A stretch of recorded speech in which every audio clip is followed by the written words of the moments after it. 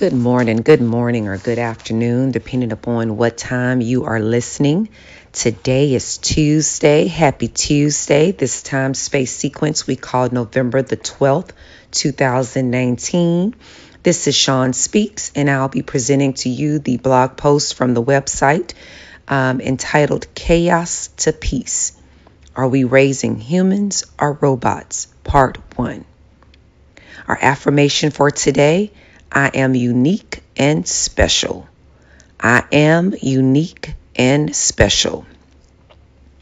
If I took a poll and asked who would prefer a normal life over a chaotic life, I would probably correctly guess that most people would choose a normal, peaceful life. No one wants a traumatic life full of drama.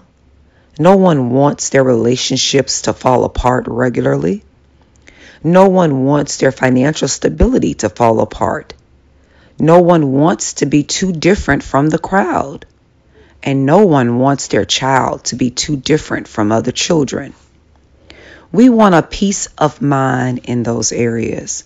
So we follow various blueprints for relationships, financial stability, raising children, etc., laid out to us in our attempts to find peace and normalcy in our lives. But if peace is our ultimate goal of life, where does the chaos of invention fit?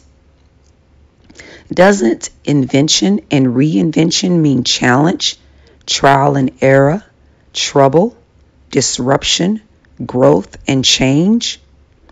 Most great changes in our lives occur not after peace, but after some very chaotic experiences. Let's take, for example, my daughter, who is now 13, on the honor roll, and who is on her way to becoming a lacrosse superstar. She didn't always demonstrate these abilities. I can remember every day getting off of work at 3 p.m.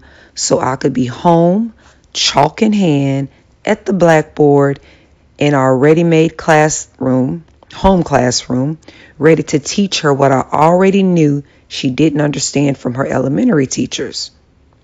I did this year after year for about 4 years.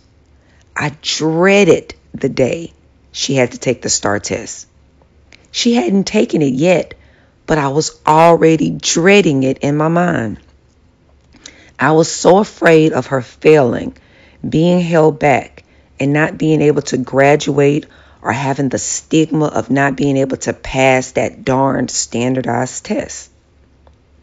Based on her performance scores, she just didn't perform like the other kids, and this had me so scared. So I took her to the doctor. I can remember when the doctor told me my daughter had ADHD, along with some other diagnoses, and prescribed her some medicine that was supposed to help normalize her. I knew it. I thought, something is wrong with her. She's not normal. My husband and I tag team and got her to her psychiatric appointments, and I made sure she took her medicine every day. This medicine to normalize her behavior and to normalize her mind. But one day, I read the label warnings.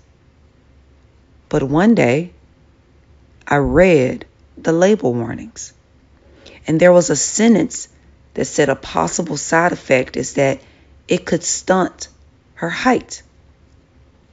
This sentence stood out to me as if it hadn't been on the label warnings of the previous refill. I have my daughter taking medicine that will cause her not to grow as tall as she naturally would because I want her to be like everyone else so that she could pass a standardized test. I have my daughter taking medicine that will cause her not to grow as tall as she naturally would because I want her to be like everyone else so that she can pass a standardized test. WTF? That thought sucker punched me in the gut.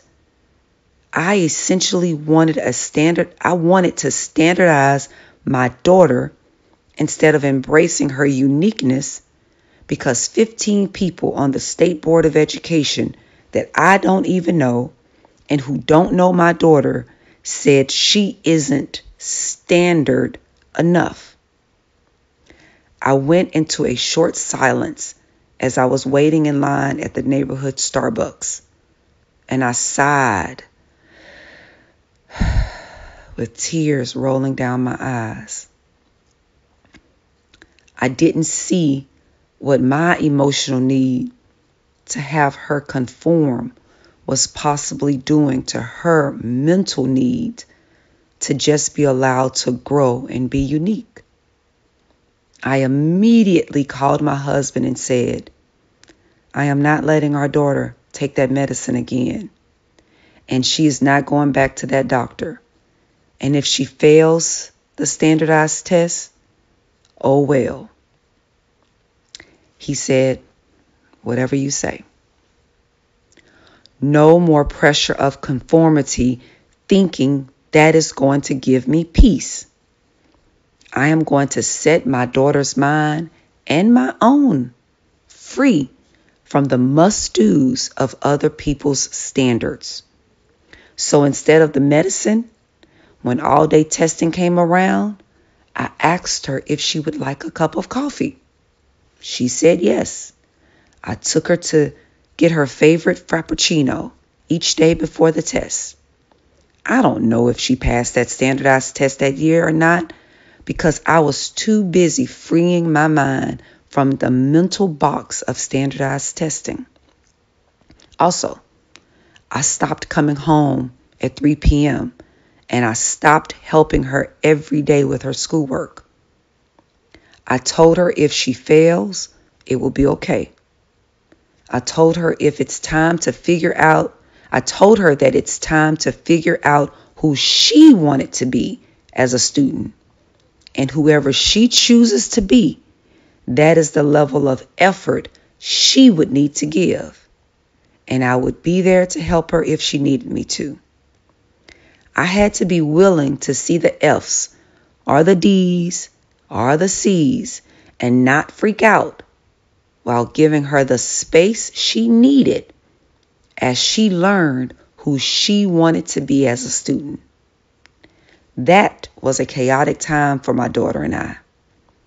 But on objective look back, the chaos was more in my mind and in my resistance to my then now. I became aware that I needed to free my mind from the chaos of raising a robot and step into the freedom of overseeing the growth of a unique human being. Our affirmation for today: I am unique and special. Stay tuned for part 2 of this 2-part series on Friday. Ashe, free thinkers, ashe. May what you say manifest. Thank you so much for listening to the audio blogcast podcast presented to you by freeyourthinkingmind.com. Please definitely go over to the website and subscribe and share. Please check us out on our podcast at freeyourthinkingmind.podbean.com and subscribe and share to our YouTube channel at FYTM Network.